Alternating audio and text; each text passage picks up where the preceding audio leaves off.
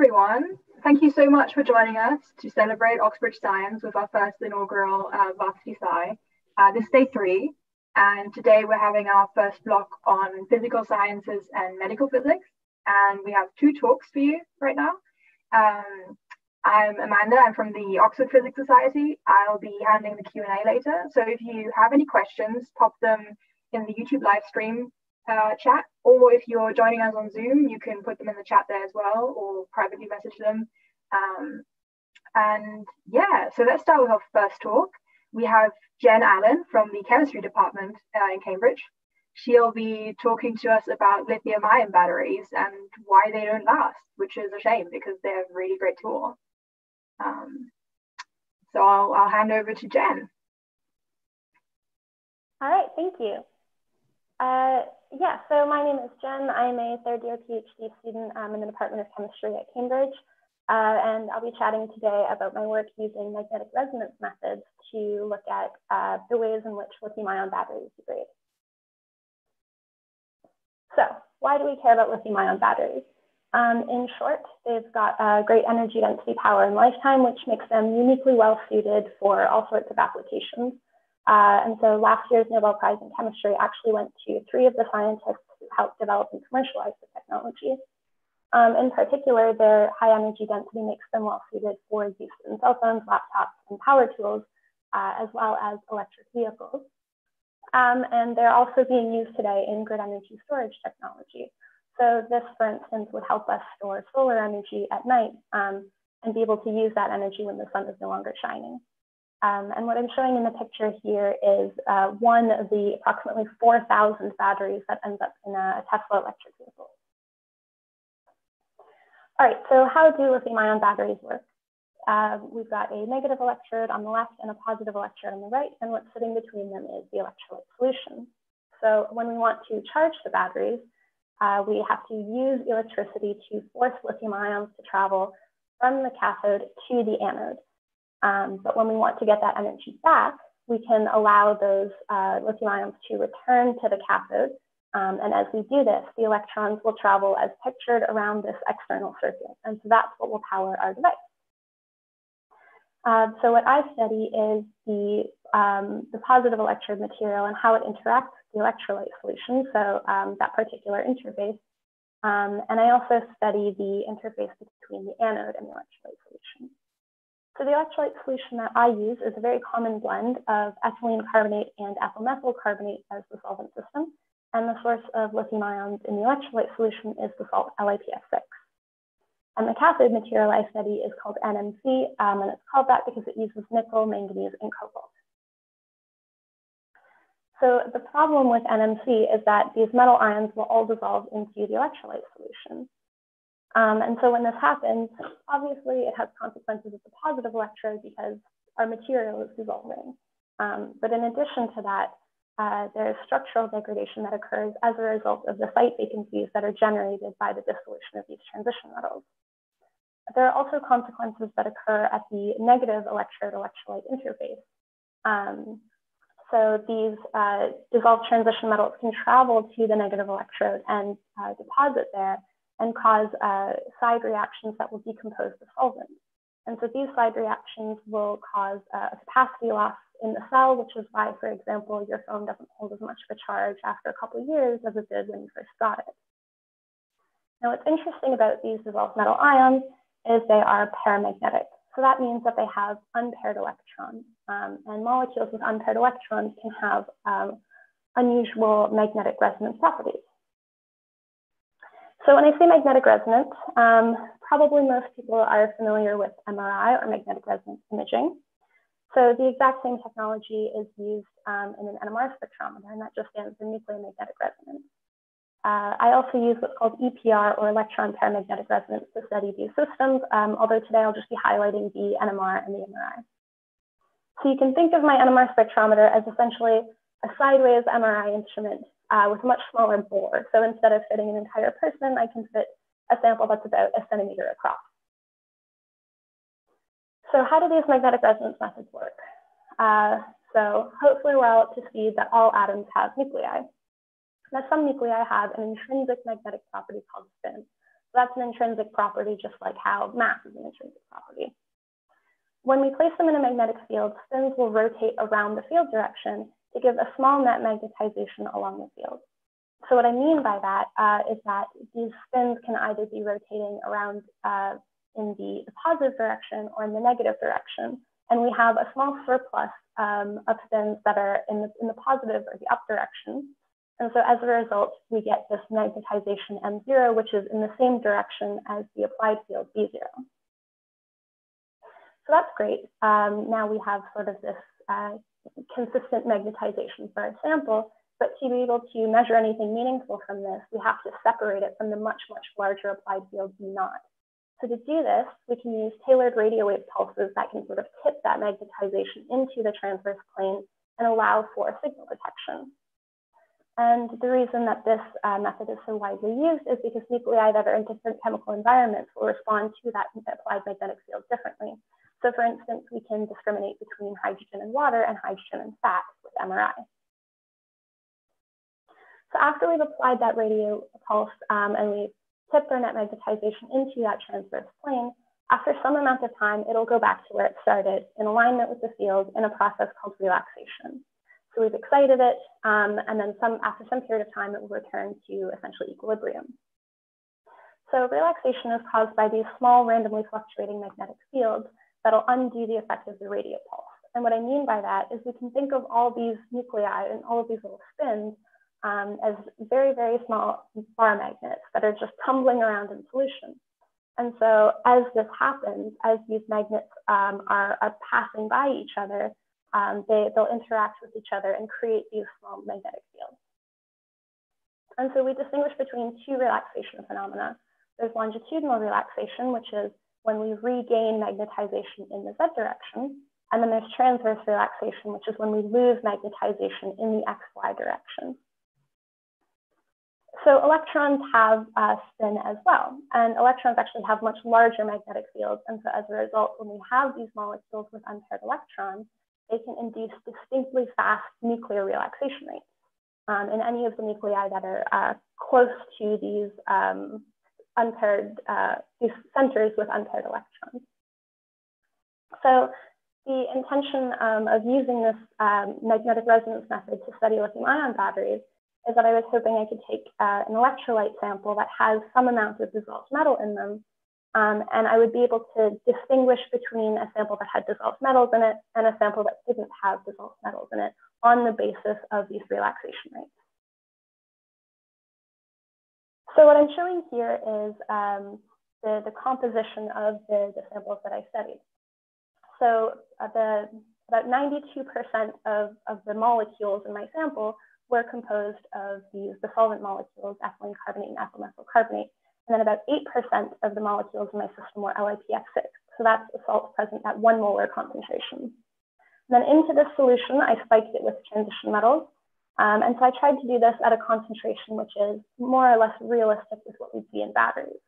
And so to be consistent with that, I added these transition metals on the order of 0 to 0.07%.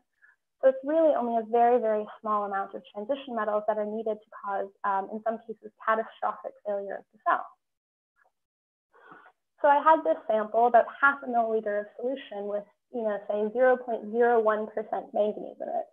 And my question was, I know on the basis of the theory that this manganese will be having some sort of effect on the surrounding nuclei in this electrolyte solution, but on a practical level, is that something that I'll be able to detect?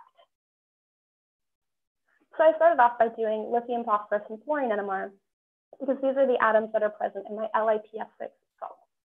And so what I'm showing in that first row is the NMR signal. And then what I'm showing in the second and the third rows are the longitudinal relaxation rates and the transverse relaxation rates that were associated with these signals. And so there's 3 things that really jump out at me when I look at this figure. The first is that as I increase the concentration of the transition metals in the electrolyte solution, the relaxation rate increases. And it does so in a linear fashion. So that's great because it means that I can hopefully take an electrolyte solution where I don't know the concentration of metals measure the relaxation rate, and then be able to calculate what is the concentration of metals in that solution. The second thing that's apparent is that the manganese relaxation is a lot faster than the nickel relaxation, which is a lot faster than the cobalt-induced relaxation. And so I'll just highlight that all of the manganese data sets are plotted onto the axes on the right. And so in the case of the longitudinal relaxation, this axis is 10 times larger. And in the case of the transverse relaxation, this axis is actually 100 times larger. So we can see that, for instance, the fluorine manganese R2 is 100 times faster when we add the manganese than when we add the nickel. And so having this much stronger effect when we add manganese versus nickel or cobalt tells us that the limit of detection will be much, much lower when we use manganese. The method will be much more sensitive to manganese than it will be to cobalt. This does make sense considering the electronic structures of these molecules, because manganese has 5 unpaired electrons, whereas nickel and cobalt only have 2 and 3 unpaired electrons, respectively. And lastly, the other thing that's apparent is that the fluorine relaxation rates are a lot faster than the phosphorus relaxation rates, which are a lot faster than the lithium relaxation rates. So again, this can tell us something about the limit of detection and what's the best way to go about this method. So if I wanted to guess how much manganese was in my solution, it would be much easier to do so by taking a fluorine measurement than by doing a lithium measurement. Now, this also tells us something about how these metals are actually coordinated in solution. So the effect of these paramagnetic centers occurs through space, meaning that a nucleus that's really close to that manganese will be affected much more strongly than a nucleus that's very far away. And so from these results, we can see that the manganese should be coordinated something like this, where it's very close to the fluorine atoms, and as a result of that is also pretty close to the phosphorus atoms, but it's a lot farther away from the lithium atoms, or the lithium ions. Now this makes sense from an electrostatic argument, because we can see that the manganese 2+ and the lithium plus would be repelled by each other, whereas the manganese 2+ and the TF6- should be attracted to each other. So then we also looked at the proton NMR, as in the proton environments that are present in the solvent system. So in this case, we get 4 different peaks in the NMR spectrum, and that's arising from the 4 different proton environments that we have. The one proton environment is on ethylene carbonate, and the other 3 proton environments are on that ethyl methyl carbonate. And so again, as before, we see that increasing the concentration of the transition metal in the electrolyte solution will increase our relaxation rate. And the manganese is inducing a stronger effect than either the nickel or the cobalt. Now, what's interesting in this case is we can see that the first, second, and third proton environments here, the ones that are between 2 and 6 ppm on the chemical shift axis, these all relax at more or less the same rate. However, if we look at that last proton environment here in the purple, which is corresponding to the CH3 on the ethyl group of EMC, what we can see is that the relaxation rate is a lot slower than it was for the other 3 proton environments. So because these, the methyl, the CH2 ethyl and the CH3 ethyl here in blue, green, and purple are all on the same molecule on the ethyl methyl carbonate, we can compare these relaxation rates to get an idea of how the transition metals are solvated by that molecule. So what I mean by that is we would expect to see the transition metal be coordinated at the carbonyl oxygen, so that it's roughly equidistant from the methyl group and from the CH2 ethyl. However, it would be significantly farther away from that last proton environment, the CH3 ethyl. And so as a result, we would see a smaller relaxation effect in that case, which is what we do see. So what I'm showing here is that this NMR method is suited not only to the quantification of these transition metals, and we can actually detect them in the electrolyte solution, even at these really, really low concentrations, but also this method can tell us something about how these transition metals are solvated, and that can give us an idea of why they're dissolving in the first place. So lastly, I want to talk a little bit about imaging, so MRI. So we can do what's called relaxation-weighted imaging. And so relaxation-weighted imaging is a process where instead of taking the normal MRI image of our sample, we can weight the intensity of the signal within that image based on how fast each pixel or each signal is relaxing. So what I'm showing here, this diagram on the left, is an experimental setup I did to test if this MRI would be suitable for these battery electrolyte samples. So I wanted to see if I could get sufficient spatial resolution and sufficient contrast between different electrolyte samples. So I took 7 capillaries and I filled them with 7 different electrolyte solutions containing nickel or manganese. And I took a cross-sectional image through the XY plane here. And so this is the result I got. This is the transverse weighted proton image result. And each of these capillaries is 1.5 millimeters in width. So each of these circles in real space corresponds to 1.5 millimeters. So what we can see here is that we can very easily distinguish between each of the 7 different tubes in space and get resolution on the order of micrometers. But in addition to that, we can see a difference between the intensity of the signal.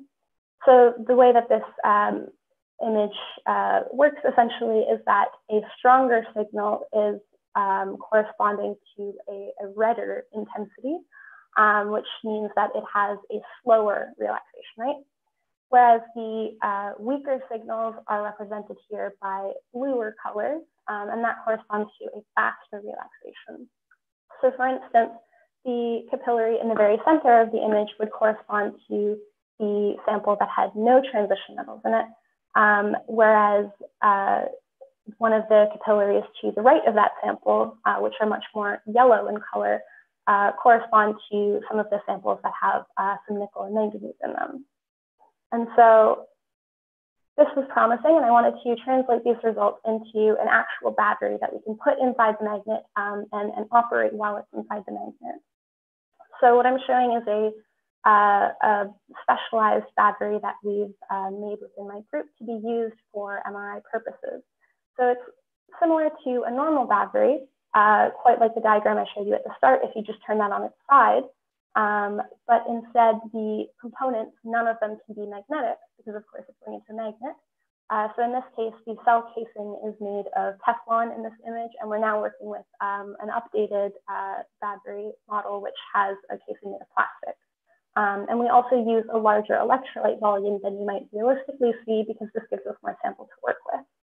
And so we would put the electrodes at the top and bottom of that interelectrode space.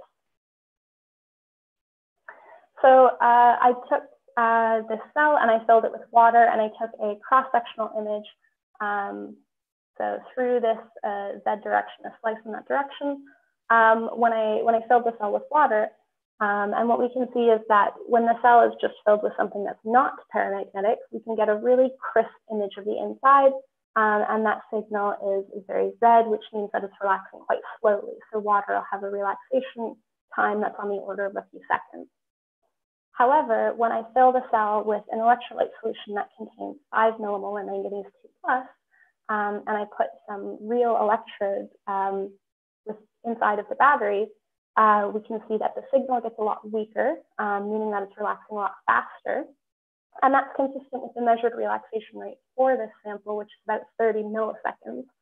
And in addition to that, it's a bit harder to see the top and the bottom boundaries of the electrolyte volume. And there's also this sort of rippling artifact that we see in the image. And so these effects are coming from the presence of those electrode materials, in particular because they are cast onto foil backing. And so that can mess with the image a little bit. However, what this is showing is that we can take a battery that can do electrochemistry inside the magnet, fill it with our paramagnetic containing sample, and we can then distinguish it from a non-paramagnetic counterpart. So what we hope to be able to do with this method is induce transition metal dissolution and transition metal deposition, and be able to measure that with this method and get a sense for what are the charging protocols that will cause transition metal dissolution. So what kind of voltage do we charge it to see these problems showing up? Can we visualize concentration gradients as they form between the both electrodes? And lastly, we hope to be able to use this method to evaluate new solutions towards preventing transition metal dissolution. So if we coat that positive electrode material with some kind of polymer, will that help, the manganese stop leaching out of it? And so the goal of this work then is to be able to prevent this transition metal dissolution problem and then hopefully achieve cells that have a longer lasting lifetimes. So with that, I'd like to thank the postdocs Chris and Evan who've helped me with the NMR and the MRI, as well as my supervisor Claire Gray and all of my funding sources. And I'm happy to take any questions. Thank you, Jen. That was really great. Lithium batteries are everywhere, and it's so upsetting when you have a perfectly functioning phone, for example, and just you have to give it up because the battery is dead and you can't get a replacement. So this is really important work. And as you said, we're also planning to use them in vehicles in the future, and electric cars would just be so nice, wouldn't they? But right now it seems like they're the main problem there seems to be with the battery. So thank you so much for your talk. So if you have any questions to our audience, I know we have a couple of people watching on YouTube live stream and a couple of people here on Zoom. You can just message them in the chat. Also feel free to send them to me privately, which you can do on Zoom. And I'll take them. Let's see. Right.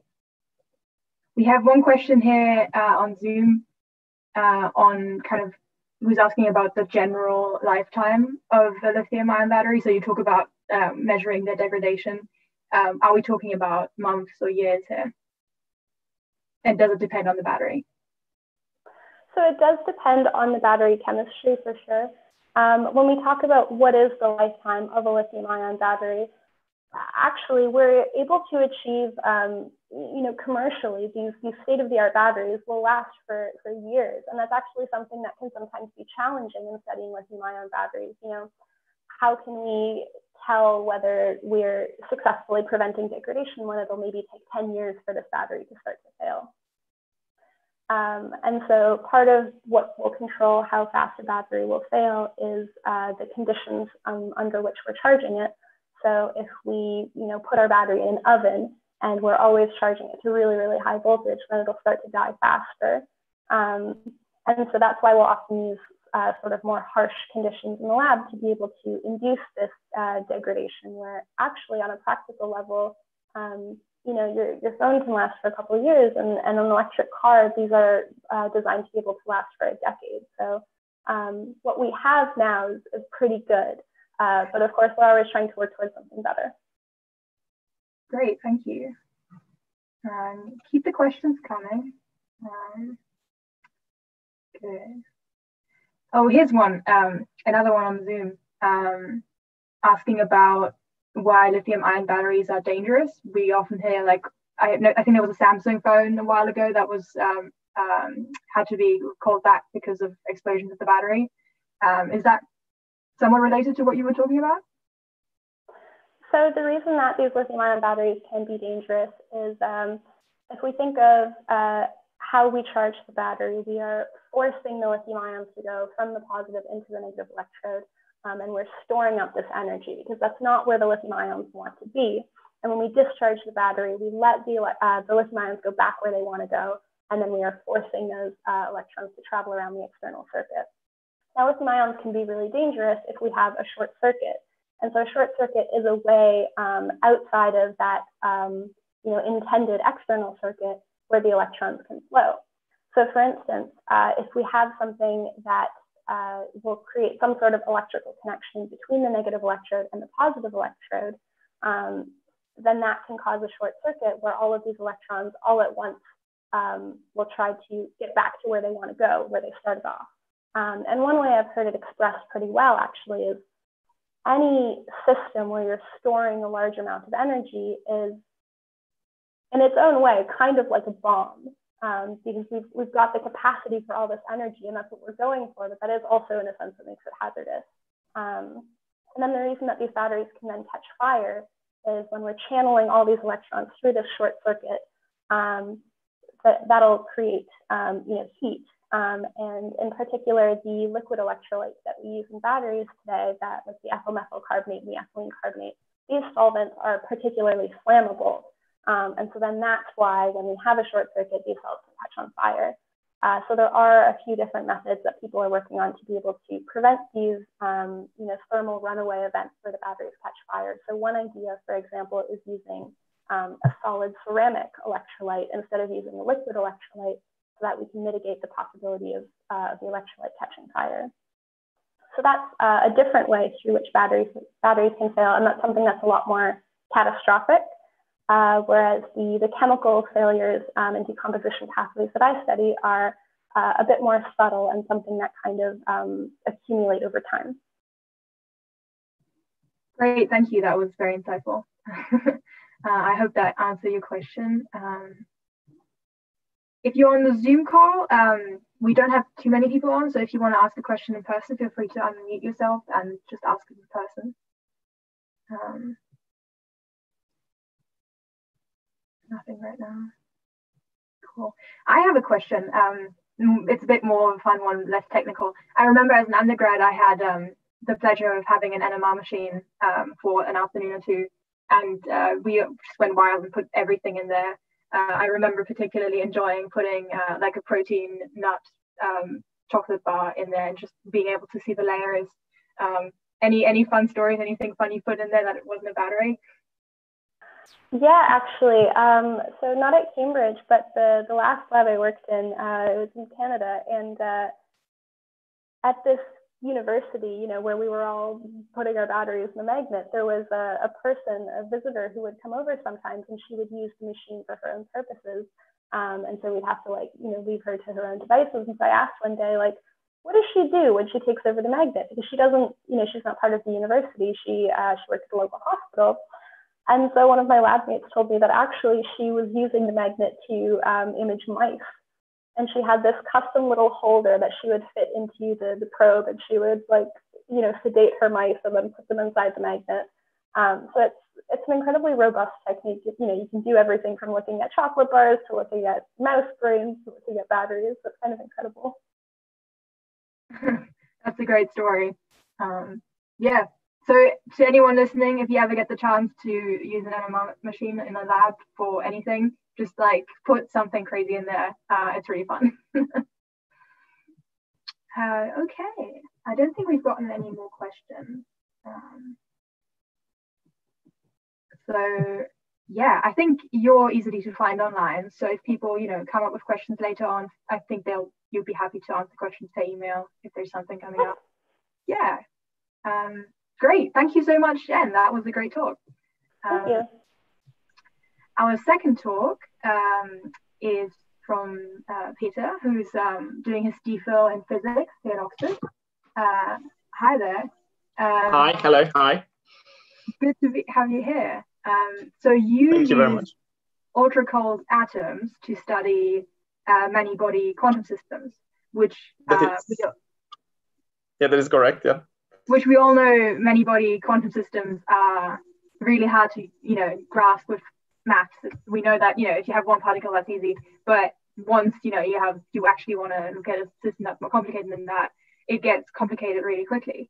And ultra cold atoms are a great way to have a controlled environment to actually look at these sort of systems. So we're excited to have you here to talk a bit more about your work with ultra cold atoms and kind of how you get them and why they're such a great place to look into this problem. Yeah. Can you try your slides? See if you have access and everything? Yeah. That looks good. I think you should be able to see this now, maybe? Yeah, that's looking great. Okay, amazing. All right. I'll post Q&A later, so everyone listening, feel free to put questions in the chat, send them to me privately, and I'll read them out later. The stage is yours. Amazing. Thank you very much, Amanda, for this kind introduction, and welcome everyone and interested in this talk. Thank you very much for coming. So I'll be talking about, I'm Péter Juhász, and I'm doing my DPhil in Oxford, as Amanda said, but previously to that, I did my undergrad and master's in Cambridge. So for me, the Varsity Sci Symposium is a home field for both institutions. So that's a very nice thing to be able to come to. And this time I'll be talking about my DPhil research, which is on ultra-cold atoms, as Amanda said. And the sort of subtitle I gave to this is quantum physics with the coolest stuff in the universe, in a sense that the coldest stuff in the universe. I'm just going to talk about that in a minute. So the beginning of my talk will be a very brief introduction to quantum physics to all those who are first year undergrads in physics or have no physics background necessarily, just to sort of, get everyone on the same page really quickly. And then I'm going to talk about temperatural scales and ultra-cold atoms in general. What do we mean by ultra-cold and how is it the coolest stuff in the universe, which is also sometimes called quantum gases. The ultra-cold atoms are sometimes called quantum gases. And then I'm also going to be then talking about the Oxford erbium experiment, which is the experiment that we are running here. And then I will be focusing on the actual research that we do with these atoms, which is about dipolar interactions and radium physics. Okay, so what is quantum physics? First of all, quantum physics is just basically the physics which sort of governs the smallest scale. So the sort of like the smallest energies and the low temperatures and all this kind of stuff. And a large part of this was developed by a guy called Erwin Schrödinger on the right. And you see his famous equation, the Schrödinger equation, just below the picture. And it's very interesting because Schrödinger was a fellow at Magdalen College, Oxford, when he got his Nobel Prize for all the work that he's done with quantum physics. But, and I quote, his position at Oxford did not work out well because his unconventional domestic arrangements, sharing living quarters with 2 women, were not met with acceptance. So he had to leave Oxford. But anyway, he was good in quantum physics.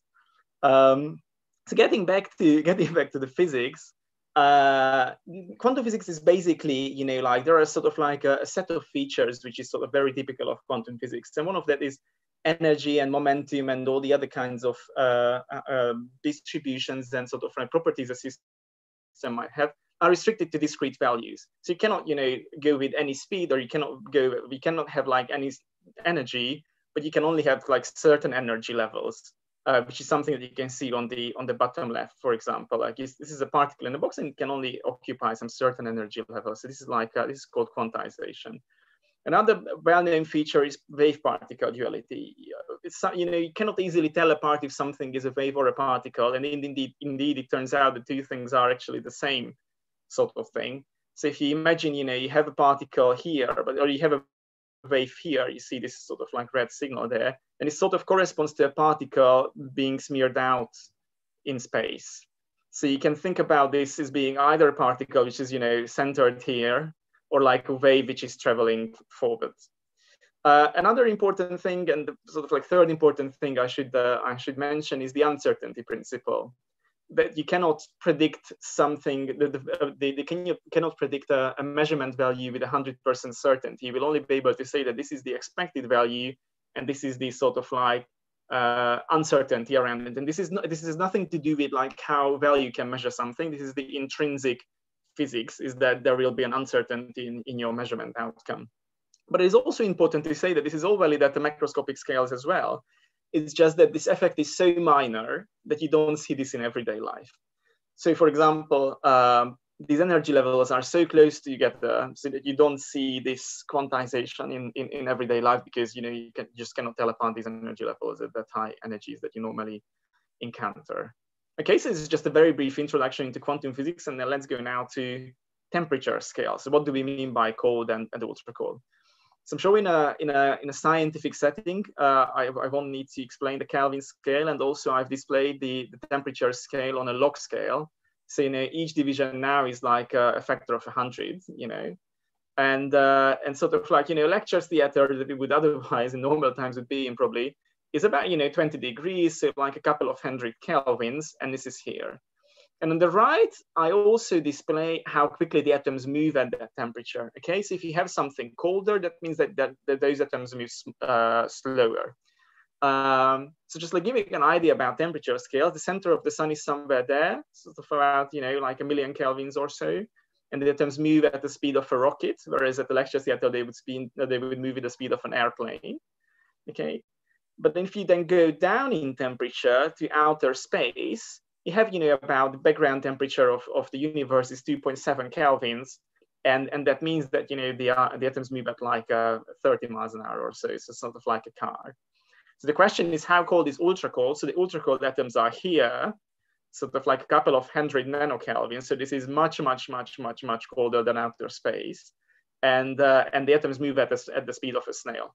And this is literally the coldest stuff in the universe, in the sense that we don't know anything. We don't know about anything which is colder. The coldest natural object that we know is a gas in space, which is only 1 Kelvin. So it's even colder than the background radiation, but that's still, 6 orders of magnitude hotter than the energy scale that we are using in our experiments.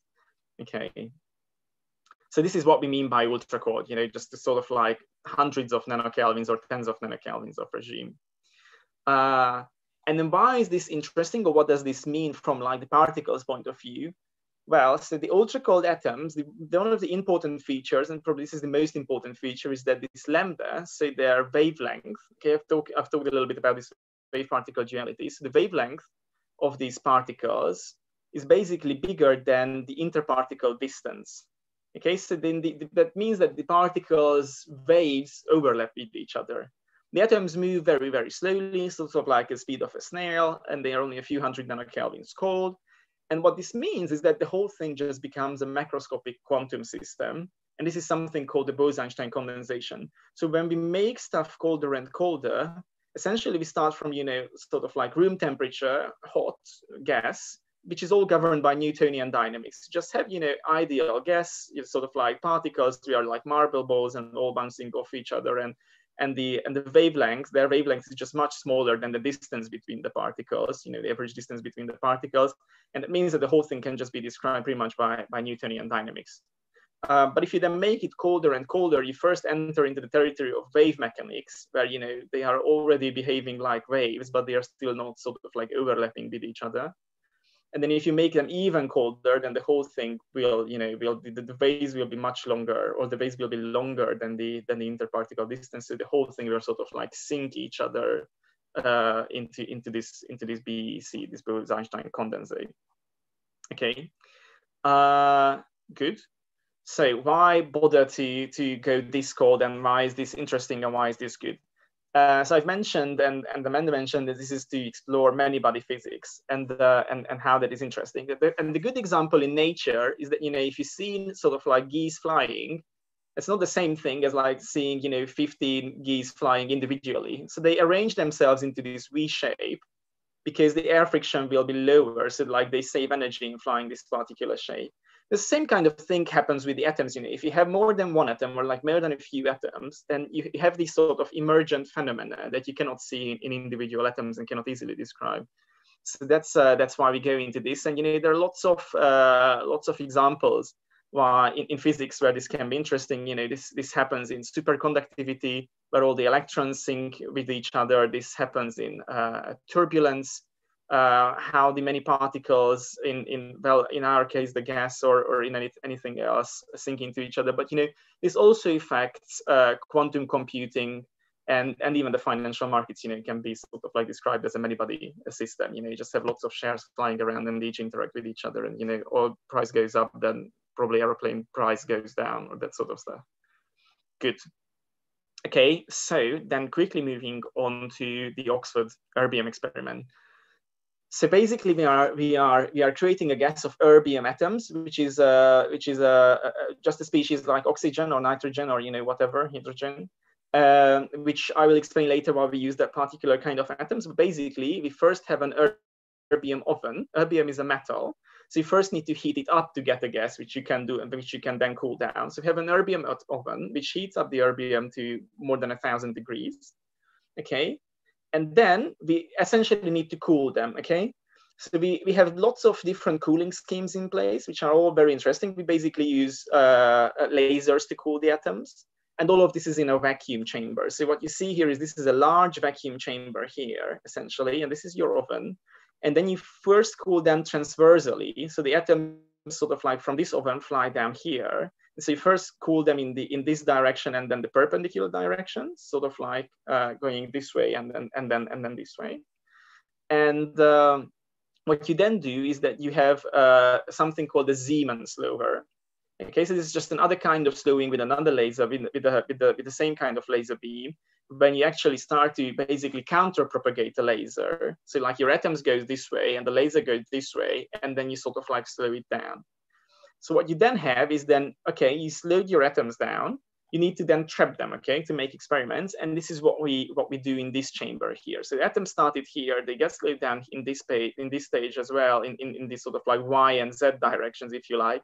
In this stage, it gets slowed down in the X direction. And then this stage, they are sort of like stationary enough to be able to be trapped, again, with laser beams. So we use, very colorful sort of like blue lasers in this bit, and then yellow lasers in this bit, and then we have infrared lasers as well. So in this bit, we trap them in something called the magneto-optical trap. So that stands for MOT. At this time, but if anyone is interested in these cooling things, I'm very happy to talk about that later in the questions. And then I mentioned that we have an infrared laser to sort of transport all this from the middle of this chamber into this glass cell here, so we can actually, more easily access our atoms, and then more easily manipulate them. Okay, and this is what we call the science cell. It's basically a glass cell, and this is where we cool the atoms down, or it's where we intend to cool the atoms down to form a BEC in a box. Okay, so this is just basically a BEC in a box here. And an interesting addition we will also want to do later on is to add the second species to our experiment. So we would also like to include potassium atoms later on, so that we can mix the erbium atoms with potassium atoms. Okay, so this is basically the Oxford erbium experiment. And what can you do with these? What can you do with these atoms? Why they are interesting? So, but this is basically how the experiment looks like in real life. So we have sort of like two tables, okay, two optical tables. So on one optical table, you have all this large, monstrous vacuum chamber with all your atoms and optics around it. And on the other chamber, you have all the nice, colorful lasers, and it's all pretty much lit up, and it's just very, very, very nice. And then you use fibers to get your prepared laser light, which is set at the right frequency and the right intensity and whatnot you want to use, onto the experimental table where you can actually cool your atoms down. And what you see in the bottom in the middle is a gas of cold atoms, not ultra cold. This is still sort of 30 microkelvins hot above absolute zero, but it's still like pretty cold. So that's a gas of ultra cold atoms that you can physically see. So this sort of rim here, what you see is just a viewport on your vacuum chamber. So this is sort of like 1 inch wide. Okay, it's sort of like 2.5 centimeters wide. And the gas in here, so this is like the atom gas here, is like sort of like 1 centimeter wide. So you can like very nicely see it. And it is very exciting because you're exploring quantum physical phenomena at scales that you are used to, in the sense that you can literally see your gas, just like with naked eye. You don't need a microscope, you don't need sort of like very fancy imaging, and you can literally see your ultra cold gas.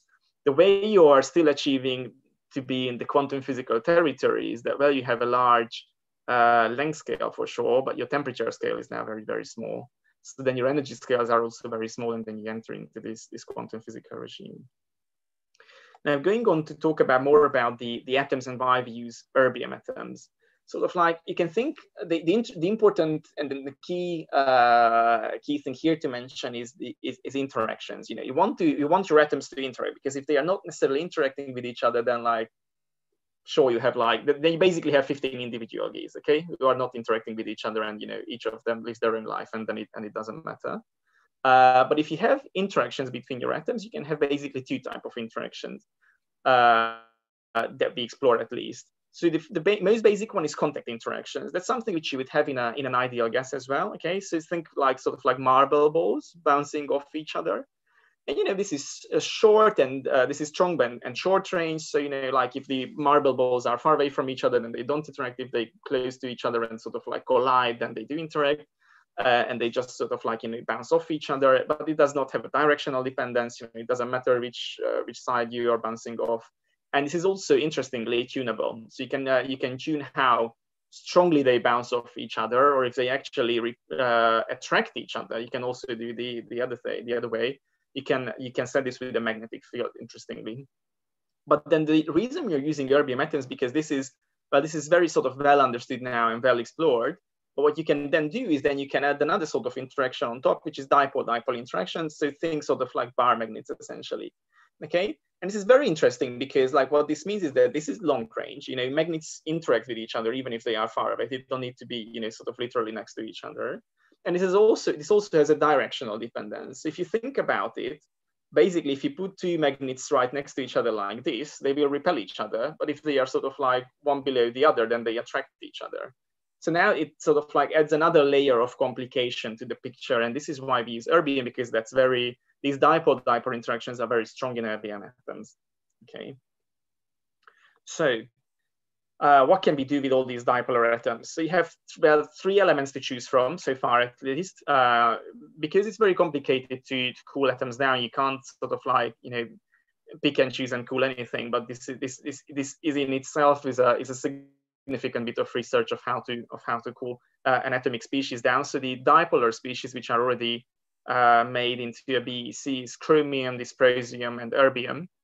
And you see that, well, this 6 μb and 10 μb and 7 μb is just basically quantifying how magnetic they are in some sense. So dysprosium is very magnetic, you know, erbium is sort of like, you know, a middle magnetic, and chromium is still sort of like fairly magnetic. For example, potassium, this number would be 0.1 or less. So these are sort of highly magnetic elements in that sense. And what you can do with them is there are lots of interesting and nice emergent physics compared to just the regular contact interactions. There is one thing called the D-wave collapse, which just means that, okay, you basically what happens if you make your gas, you know, sort of like collapse onto each other.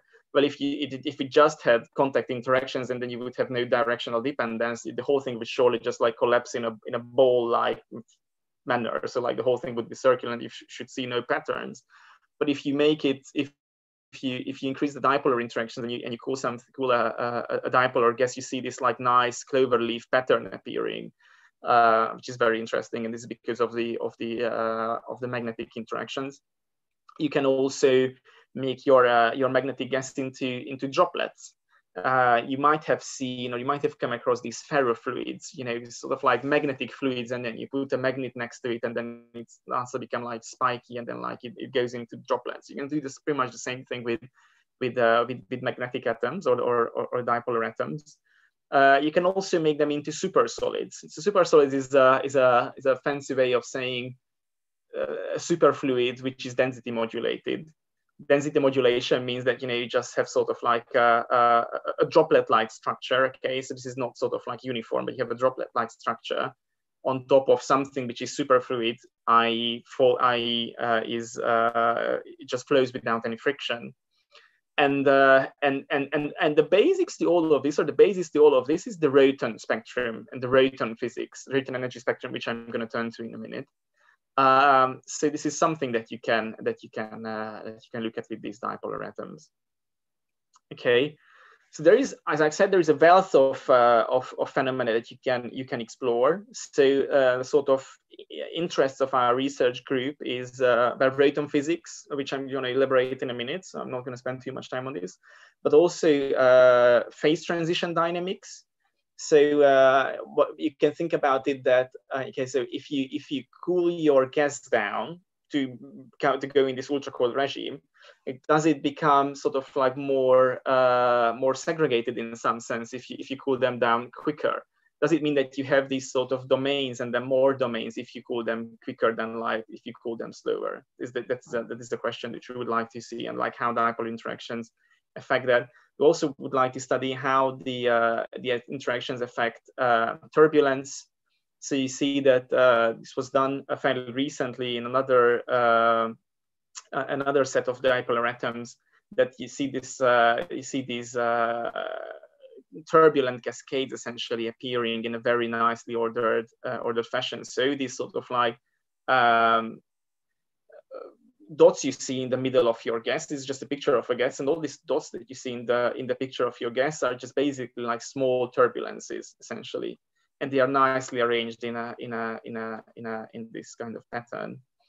And then what we'd also like to study is impurity physics. So what if you have like a dipolar gas, and then you put something which is non-dipolar, potassium in our case, and how, you know, something which is an impurity interacts with your dipolar gas. So as I said, I'm going to explain Roton physics a little bit more and what that means. So basically, in our experiment, the atoms are trapped in a pancake trap. Okay, so this is what you see on the right. You basically trap your atoms with two laser beams, one which looks like a cube, and one which looks like a sheet, essentially. So what that means is that you have basically a pancake in the middle, and this is where your atoms are. Okay, so all these like arrows are your dipolar erbium atoms, and they are all nicely lined up to each other in a pancake style fashion. And the interesting bit here is then if you start to shake this pancake, essentially, so you have this pancake and then you just start to shake it, their orientation changes. Because in equilibrium, they are just, you know, right next to each other, so they all repel each other. But if you start to shake them, they start to sort of like move up and down, and then they start to attract each other. So what you see here essentially is that on the y-axis you see the interaction, the excitation energy, and on the x-axis you see how much you excite them essentially. So, you know, if you have sort of like a not very strong excitation, that they are still sort of like roughly next to each other, so they all repel each other, and you start to excite them more. So that means that their velocity is getting bigger, and say their kinetic energy is getting higher. So this excitation energy curve goes up. But then you start to excite them more, and interestingly, the energy does not go up higher, even though their kinetic energy increases, but it goes down actually to this bit here, because, you know, they start to attract each other this way. And then, you know, if you start to shake them even more, then obviously the kinetic energy will take over, and then it all shoots up. But what is interesting here is that you get this dip. Okay, so like you would not have such a dip if you had the non-dipolar species, because they would not, the orientation would not affect their interactions. And this dip here is called the Roton minimum. Okay, so that is why the whole thing is called Roton physics. This is a term coined by Landau, if I'm correct, but it has nothing to do with anything rotating or anything. It's just a term that he used, and it's interesting because, you know, lots of the properties of your gas is determined by this energy spectrum.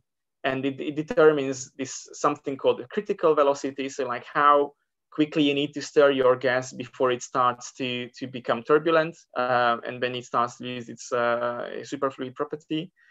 It also affects how the critical temperature changes, in the sense that like how cold you need to make your gas to make it into a Bose-Einstein condensate. It also and basically just sort of like, you know, the energy spectrum governs the general idea and the general sort of like things you can think about in your gas. I'm realizing I'm running out of time, so I'm going to conclude here with a summary. So basically, we are building an ultra-cold atoms experiment with a pancake trap.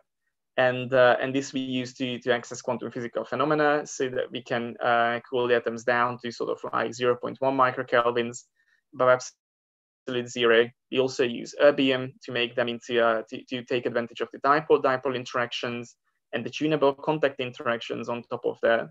And so we will use the system to study Roton physics and the dipolar quantum physics of all these of these species generally. Top bottom right is my colleagues. Rob is my supervisor, Dr. Robert Smith, and it's all the rest of the team who is working on this. And with this, I thank you very much for your attention, and I'm looking forward to taking questions. Thank you. Thank you so much. That was a great talk again. I'm so happy that we have a bit of physics represented here in this week, because it's been kind of dominated by biology and chemistry. Yeah, so if anyone has any questions, pop them in the chat, both on YouTube and on Zoom if you're joining us there. Yeah, first question here. Why do we use the term Roton in that case? I guess it's referring to like your latest slide. That is a good question. That is a good question. I think the idea was there is that this radium minimum also appears in liquid hydrogen, which is a very different kind of system. It is also cold. It is also superfluid, but it is very strongly interacting. Whereas we are talking about relatively lightly interacting systems. And there it was first thought that it has to do something with stuff rotating. So that's why it's called roton, but it does not have to. In our usage, we just basically use the same term because the energy spectrum is similar, and it has the same shape, and but it has nothing to do with anything rotating in our case. So this is just a historical. We use this for historical reasons, as I think is the case in sciences in many different ways in terminology. Yeah. Yeah, and forever we will use spinning spheres to describe electron with spin. So exactly, never going to get rid of it. Exactly. That's a good example as well. Cool. Another question on the Zoom. Why are potassium atoms used in the 2D experiment specifically? Okay, so basically, I'll go back to that slide there. So I think so it's a 2D experiment or 3D experiment. So you see that it says that 2D plus mod, and then it says 6B mod here. So the whole thing, all of these things are still 3D. So the reason we call this a 2D plus mod is just because we use 4 beams, or we will use 4 beams to cool it.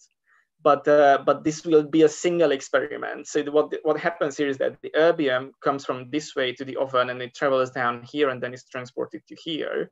Whereas the potassium will start here in this mod. Okay, so the potassium mod is here, whereas the erbium mod is here, and the potassium mod will be transferred from here, down here, and then down there. But the potassium will be added on top of the erbium, and the experiment is here. Okay, so there's just one experiment in that sense. Or there's just one place where you do your experiments, and the potassium will be put on there. Now the whole thing is still relatively 2D in the sense that if you think about this, I said that this is in a pancake configuration, but this is not strictly 2D in the sense that you still like shake your pancake. So like you have a pancake gas, but then it is shaken in the third direction. Okay, so it's not sort of like a pure 2D experiment. And this 2D plus just refers to how the potassium is being cooled. It has nothing to do with dimensionality of anything. Cool, thank you. Please tell me you're going to publish a paper called "Shaking Atom Pancakes" at some point. We hope to do that soon. Yes. Okay. Oh, we have another question here. Yes. I understand how a laser can heat things up, but how could a laser be used to cool atoms? Doesn't it transfer energy? I suppose this is referring to your optical trap. Yes. So I so look forward to this question, actually, because I prepared a few slides on it, because that I think is very exciting, and it's something which many people are interested in and looking forward to. So I'm just going to tell about that a little bit, because that is really exciting, how lasers can be cooled down to cool stuff. And the way we normally introduce this is with this slide, actually, is that, in the famous movie Goldfinger, Bond says, like, do you expect me to burn? And Goldfinger would say, no, Mr. Bond, I expect you to freeze. And that would be, quite a surprise to everyone. A really short digression here is just that I've come across this the other day, is that Goldfinger, by the way, was named after a Hungarian architect, Ernő Goldfinger, because Ian Fleming so disliked his buildings that he named him the next villain of his movie. So this is one of the buildings of Ernő Goldfinger, and Ian Fleming just said that this is so bad that he will name him the next villain. Anyway, getting on to the actual question, how you use lasers to cool down atoms. So what you do is basically you can think about the light and laser as a stream of photons, okay, which is sort of like light particles in some sense. So then it is more about you have one particle, like an erbium particle, traveling down your tube, and then you have light particles, i.e. photons, going the other way. Okay, so and what you basically have is that you just make use of a collision, essentially. Okay, so then the light particle bounces off, or like the photon bounces off your atom, and that just slows them down in the direction. So basically what you do here or you think about how effective is that, it's basically, well, not very effective. It's mostly like, it's more like, you know, you have a tank, that's your erbium particle, and you start to shoot tennis balls. And then you wanna stop a tank with shooting tennis balls. But basically that's how effective it is. But that is literally what's happening. So that is how you can use lasers to cool down your atoms. Now, you cannot use any sort of wavelength, and it's a little bit more complicated than that. But that's the basic idea. So that's how you can cool your atoms down to, say, 100 microkelvins or so. But that is still actually 4 orders of magnitude or 3 orders of magnitude hotter than what you want to be. So what you then do is that you do another cooling scheme called evaporative cooling.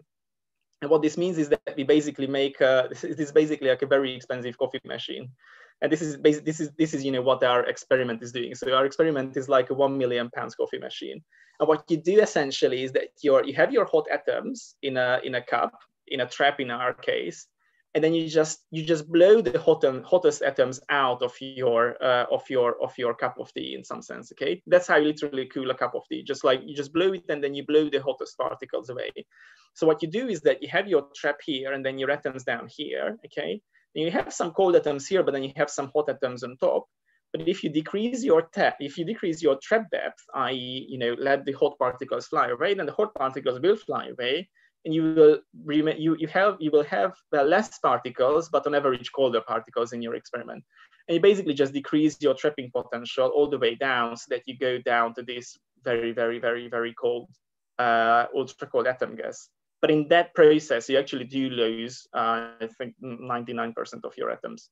But what remains is that we still have like a couple of thousands or tens of thousands of atoms in the ultra cold regime, and you know, looking at tens of thousands of atoms is still very interesting. It is still like a proper many-body system. You don't just have, you know, 3 atoms or whatever left. So this is how you use lasers to cool your atoms down, essentially. Thank you for preempting that question. I think it's something that you get very often. So the way to think about it is, if you're worried about where does the energy go for like putting lasers onto atoms, the thing is that the light isn't being absorbed, but it's being scattered. So great analogy. Thank you so much. Yes. I guess maybe an interesting thing here is that it's just like going back to this kind of image here just for a second. You know, why would this beam then, you know, heat something up and cut it? Well, I think the reason is because like here you have your atoms in a crystal or like a sheet or whatever, and your atoms cannot sort of like fly away in that sense, that it's not that the laser comes one way and the atom comes another way and then it slows down. It's just that the atom is held in place in a crystal, then a laser comes in, or like a photon comes in, and then it excites it, and then so that it starts shaking because it cannot sort of go away because it is trapped in that crystal. So the whole thing just heats up, and that's how it is different. Yeah, cool. Again, thank you so much. That was another great talk. Thank you to both of our speakers. This was the block of talks that we're hosting right now. There's still more coming later. We have a talk on conditioning the heart for regeneration in a while, and then there's the last block today, which is on the connection between mental and physical health, which is something that we've known about for quite a while, but it's really hard for modern medicine to quantify that, to make it useful for practitioners, because mental health can be quite hard to quantify because it's so individual. So we have, I think, 3 talks in that blog, which is interesting, which should be interesting. So I hope to see some of you here who are listening to right now.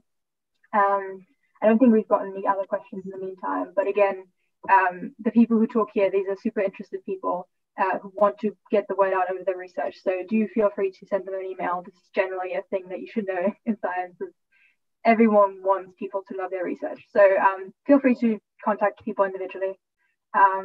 One last thing, if you enjoyed these talks, in this blog particularly, do check out the Physics Society in your university. I'm on the committee for the Oxford Physics Society, and we currently do our talks virtually. So we do talks during term time, at least once every week. And they are currently free and open to everyone because they're on Zoom. So do check us out on Facebook and, you know, find out if there's a society like that at your university. I'm assuming we mostly have people from Cambridge and Oxford, but, you know, we never know. Yeah, so thank you again to the speakers. And thank you to everyone listening for joining us. And I hope to see many of you later. Thank you.